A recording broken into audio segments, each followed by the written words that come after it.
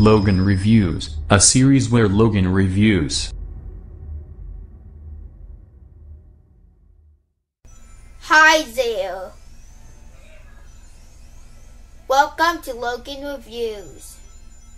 Today I am going to review the Toshiba remote. And after this, I'm going to review the Wii Sports instruction booklet. Enjoy! This is the remote. It has the Toshiba logo, which means that it's made by Toshiba. You can use these numbers to change channels. You can play, rewind, fast forward, stop, slow or pause still. And best of all,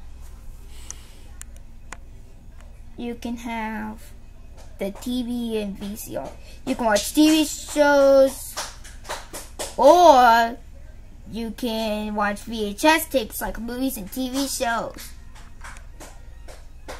You can buy it at any store like Goodwill or eBay. And there's a marker and jump. That's all you need to know about this remote. Next up, we have Wii Sports instruction booklet.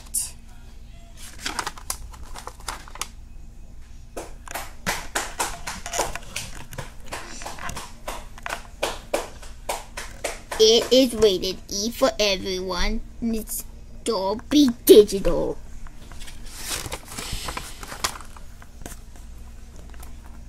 Here are some instructions in case you don't know. Getting started. Point the cursor at the disc channel on the Wii menu and press the A button. On the channel preview, point at play and press the E button. After, a brief reminder to wear your Wii remote strap. The title screen will appear. Here's the main menu of Wii Sports. Select me. Select which Wii you should use. Select Wii console to use a Mii stored on this Wii console.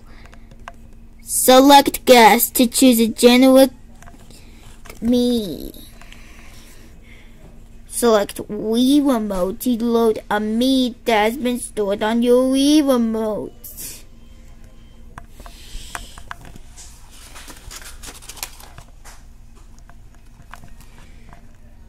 So let's get tennis. Same new game. Wii Sports requires 2 blocks to save.